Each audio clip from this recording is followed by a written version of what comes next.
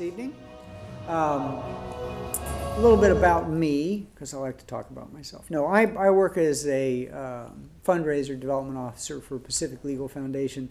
We sue governments and government agencies throughout this wonderful country to protect the Constitution of the United States, so you have rights to property, to speak, to try to earn a living.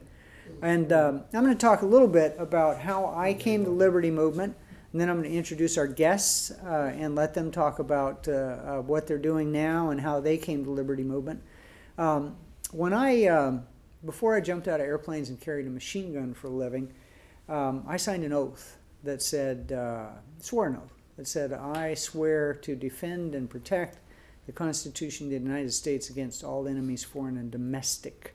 And when I left the military and went into business, I discovered that I had to do battle with those enemies domestic every day just to earn a living. And they were some elected politicians. They were some unelected bureaucrats.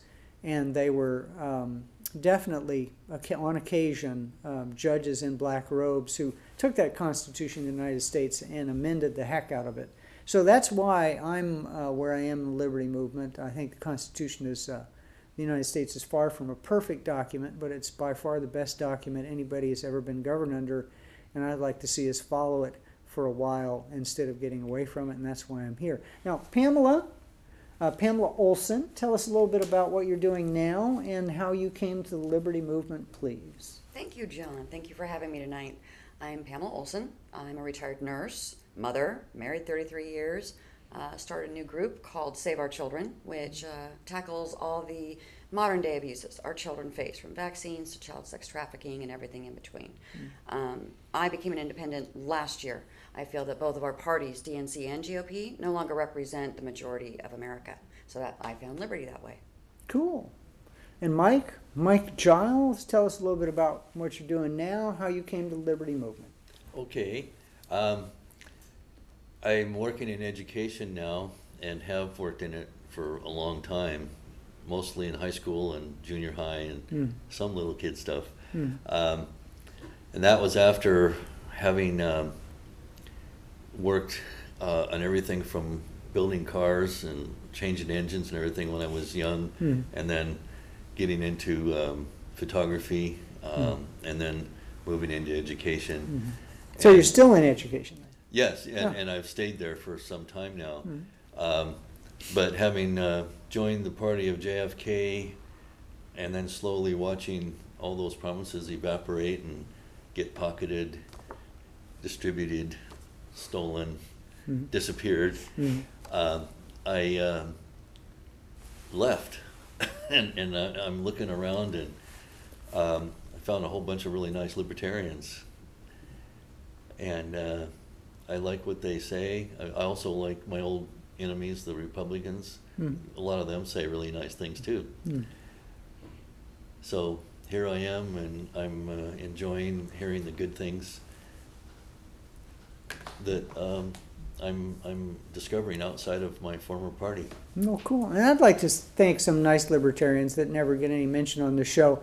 And that's the ones who volunteer here. Not all of them are libertarians, but a lot of them are, to make sure this show gets produced, distributed, photographed, make sure that the people in front of the camera actually look like they know what they're doing. So thank you very much to those nice libertarians. Absolutely. Now, let's start the show. Topic 1, credible threats of violence warrant self-defense. Who will deal with the psychopathic ruler of North Korea? Pamela? Or is the Wizard of Oz going to take care of him? Is he just going to die of boredom? What to do? Go ahead. Well, you know, once you understand what North Korea represents for America, it has been the poke stick. You've heard the term poke the bear. North Korea has been set up, deigned and designed, if you will, to be that poking stick. By who? And by China, sometimes by Russia, sometimes even by people that are on the other side of the earth. At given times over the past decades, they have used North Korea as a means to get America to bow a little bit deeper to what they want on international or UN scale authorities. So now we've gotten to a part where we have a president who's saying, no, I'm not going to deal with that. And we've already seen him bring Russia and China to the table. I believe that not only will China hold its promise to our president that they will take care of Kim Jong-un if it comes time, but I also have absolutely every faith that Russia will uphold its promise to our current president. Those in Congress and Senate may not like it, but Trump is absolutely a deal maker, and he is, as his book says, Art of the Deal. I believe he came to a consensus, if you will. I think they're all sanguine. No one wants to be blown up overnight in their beds and turned to ash. I believe it's going to take all three superpowers that have been kept away from tables talking to one another instead of yelling at one another to make Kim Jong-un and his small North Korea turn into what it should have always been back in the 60s, which is one united Korea. So you think if somebody's shaking a saber and waving it around, do you think that people have to do something before he actually sticks somebody with the saber? You think? No, I think Kim will have to go at least the next level to show that he's serious, which really, it's not him running it, let's be serious, it's the military behind him that has been in place and picked by his father and grandfather before him. This is a culture of a military coup that hasn't stopped, with Kim Jong-un in the front as the puppet, and boy, did they really pick a bad puppet. His people are starving. You have a populace that almost looks like they're made out of paper. They're fleeing to China. They're fleeing to South Korea if they can. The stories that are coming out now about these people, it is an absolute sham, empty house. So he's going to, or his military will have to really ramp up before I would support our government harming innocent people that are under the boot of a dictator or a dictatorship.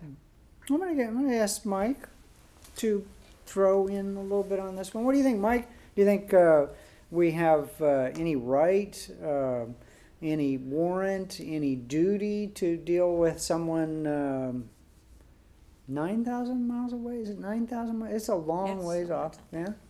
Or is it is good libertarian? Should we simply ignore the blustering buffoon and hope he goes away? What should we do? Well, I got this shocking enlightenment about that back in the 90s when I read a New Yorker. And the article was written by a Polish government official who had been a communist before the fall of the Iron Curtain. And he hated what the Russians had done to their country. And so the new government wanted him. And so he went back to Korea, North Korea, like he had before, except he was part of this new, more westernized government now. And so they just let him in, and they let him he hadn't been there for a while, like a year or so, so he got to wander kind of freely.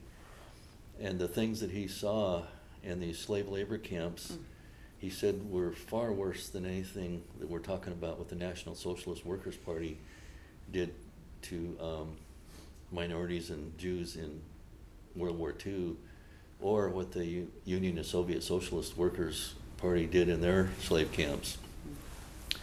I won't talk about the horrors that were purposely put upon these people, but any human being needs to do what's possible to destroy that government, because these people are savages.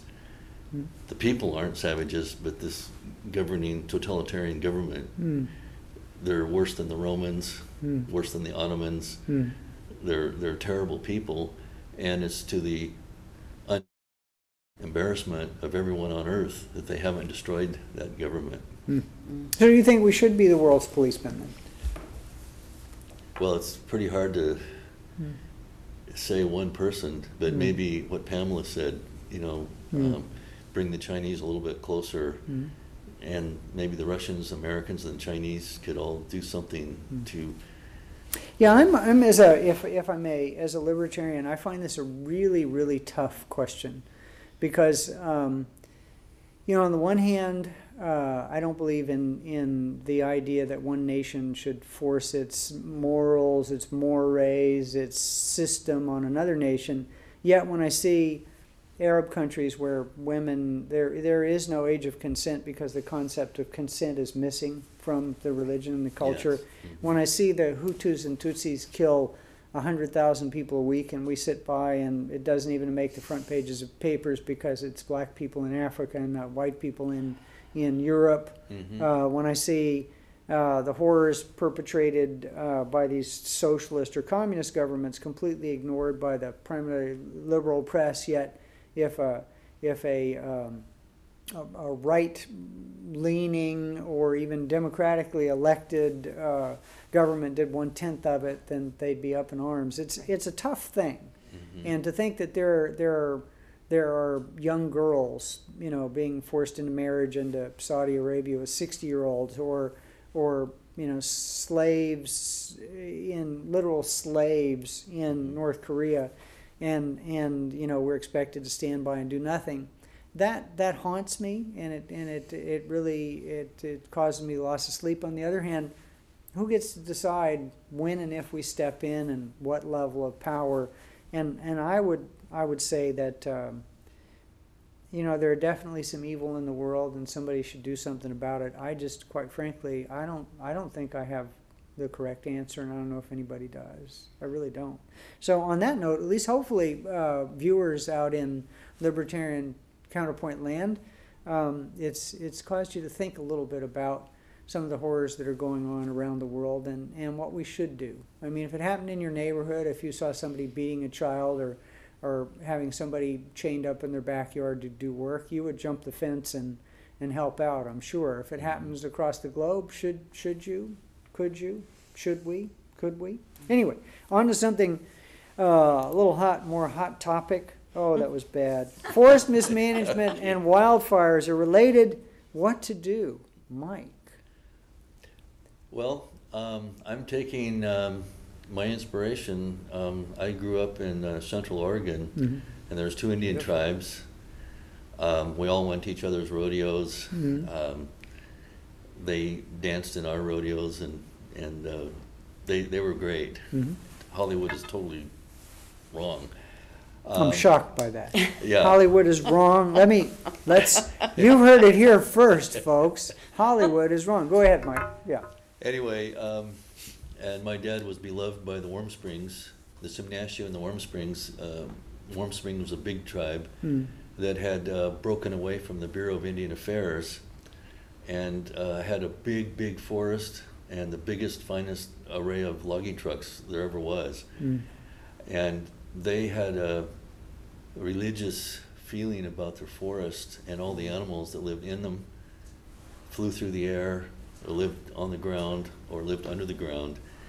And to feed that correct feeling, they burned their forest every year, different parts of it, to get rid of the smaller trees and the brush. And the bark beetles, which are killing our forests now. Yeah. And so, but the white man's forest just burned like crazy.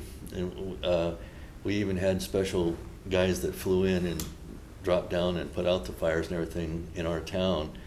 But when those fires hit the Warm Springs forest, they almost went out. I mean, they burned into them a little ways, but they had a feeling that you had to take care of the forest. And when trees died, they went in and took them out, 5 or 6 at a time in an acre or something like that. And they didn't leave trees to just sit there and die and just sit there and wait to be burned up to help burn other trees up. They used the good sense. They even had mules and horse teams that went in and pulled out, trees that they couldn't get logging trucks in there to reduce the number of trees that were dead, waiting to be burned up and kill all the other trees too. And so we need to actually, the people that understand forests understand that the government is mismanaging our forests, our public forests, so they can all burn like crazy, and then it gives a bunch of firefighters a bunch of work too. And, well, now you know what the firefighters do. And I'm going to say I have to jump in and agree with Mike on this one. John Muir, when he first tramped the Sierra, talked about its inviting openness. And if you walk in the Sierra now in a national forest, you can't walk but for the fuel, the dead trees, the fallen trees that are laying there because the fires have not been allowed to burn on a regular basis. Now there's so much fuel in these forests. When fires do happen, there become super fires. You get firestorms, and the forest isn't made healthy by the fire. It's destroyed by the fire. There are I happen to know some loggers, and they're wonderful folks. And you want to find anybody that cares about forests, find a logger. You want to find anybody who cares about the land, find a farmer.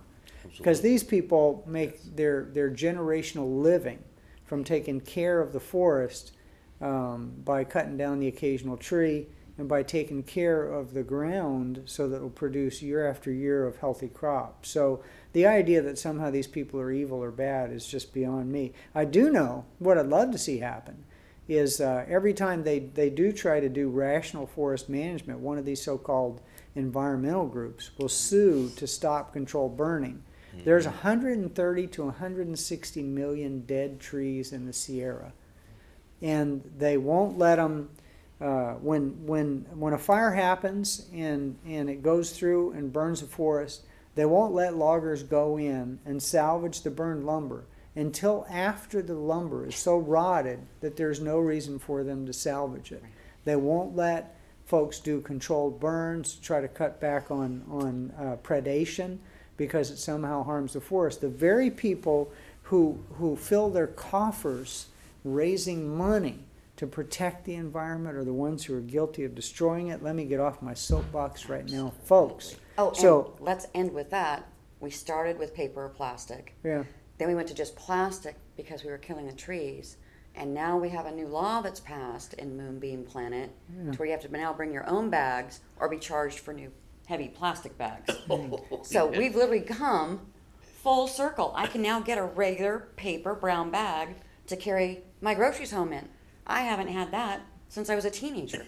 Isn't that cool? Yeah. I like that. Yeah, because, if you keep using those plastic bags over and over again, folks, without cleaning them, disease is going to grow in them and your family will get sick. Just a word from a non-medical professional. Impermeable plastic, food, moisture, rolled back up, put in your car to heat up to 110 degrees, bacteria breeding ground, folks. Anyway, so let's talk about another subject near and dear to my heart, and that's drug abuse. Not because I enjoy abusing drugs, but because we've seen an illness in this country turned into a crime. And whenever you turn an illness into a crime and make a relatively cheap, readily available substance illegal, you're going to have problems. And so treating drug abuse as a health problem leads to less crime and fewer deaths. Anytime there's a needle exchange program, anytime there's a methadone program, anytime there's drug counseling, that there is a back to work for drug addicts, any program almost that I've ever heard of has a greater level of success than turning, again, a disease if you're an addict, or the occasional recreational use. So they've turned recreation. What would happen if you turned movies into a crime? I mean, some movies are already a crime. We won't go there. So, will the federal government adopt sane drug laws under the current head of Department of Justice? I think the answer is no. I think they're going the other way, and it's stupid. What do you guys think? Mike? Start with Mike? Sure. Yeah?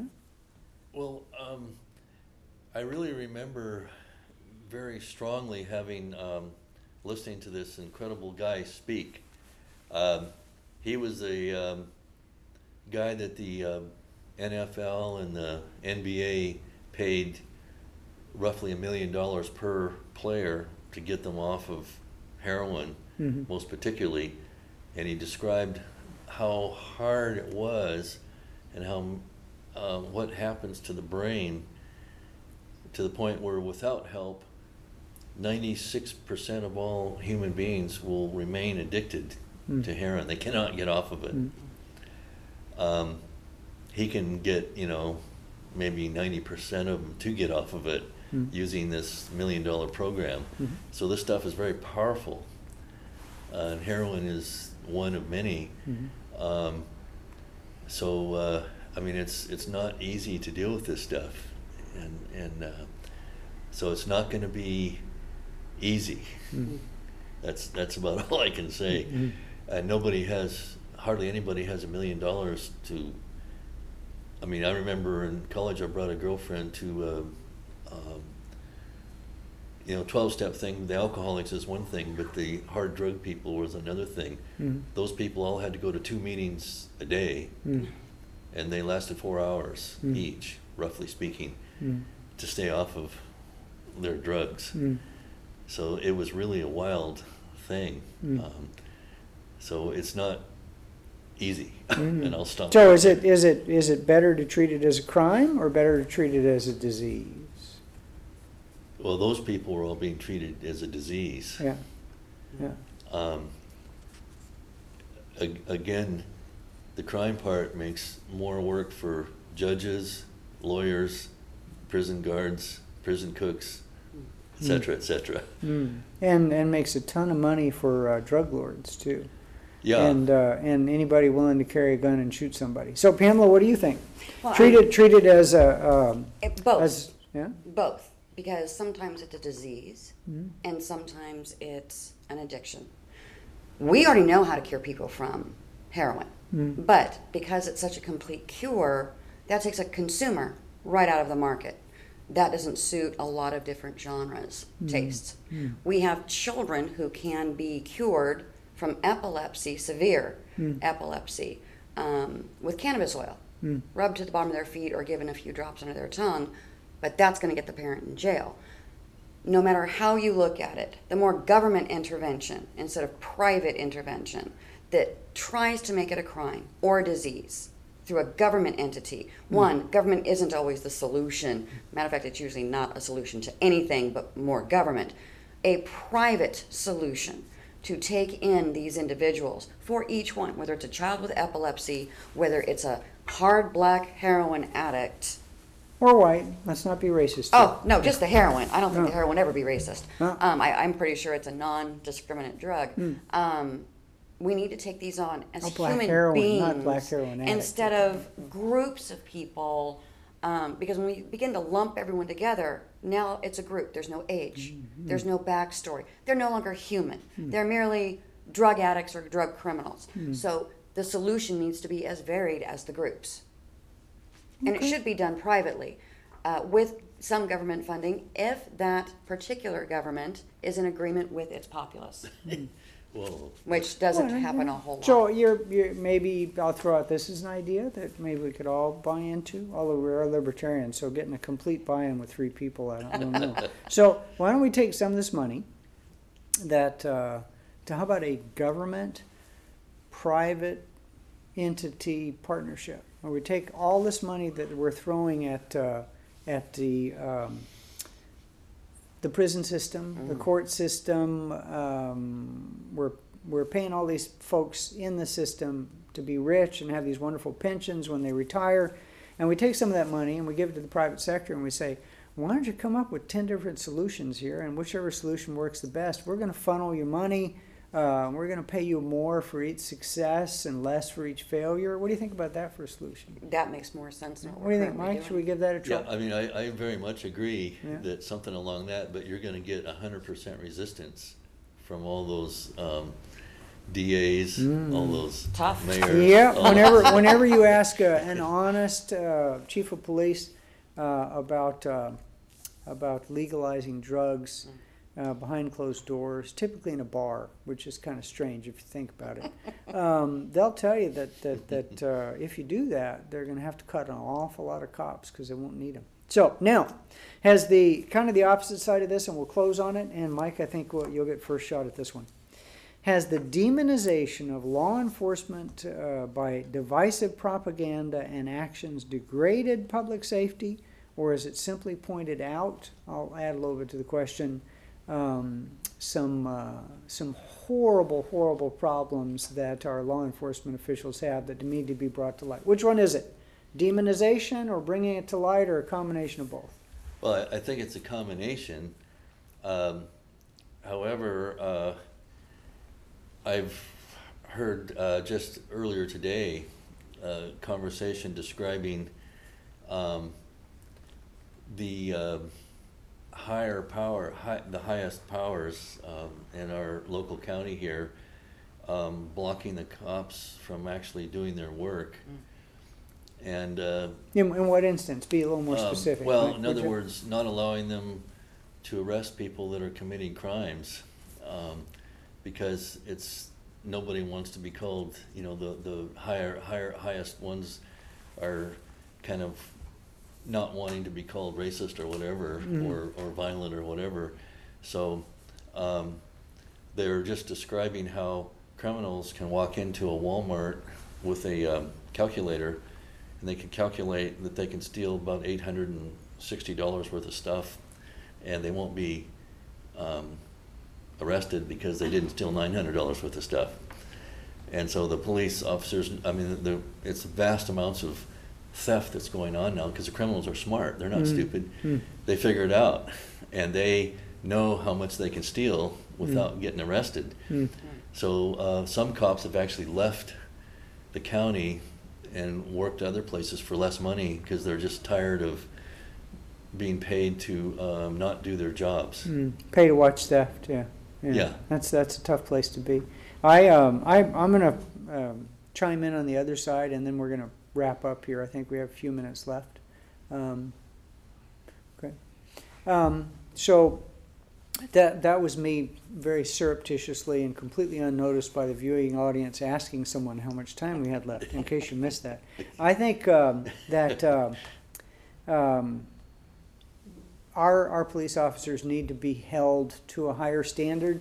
People in public service should, politicians, judges, lawyers, cops, anybody who makes their living from money that comes out of hardworking men and women's pockets should be held to a higher standard than the average citizen, not a lower standard. And I think it's our jobs as citizens to demand that those people are held to this higher standard, and demand it every single day. And on that note, my name is John Cameron. I've been your moderator for this evening for Libertarian Counterpoint, which years ago, by the way, was called Libertarian Conspiracy. Now it's Libertarian Counterpoint. I want to thank Mike Giles, with his tremendous background in education and elsewhere, for his reasoned and calm intellectual approach to the evening. I want to thank Pamela Olson for her experience, her background in public health and in nursing, in her current venture into trying to take care of our children, for their very insightful answers this evening, and ask you and the viewing audience to have a wonderful time.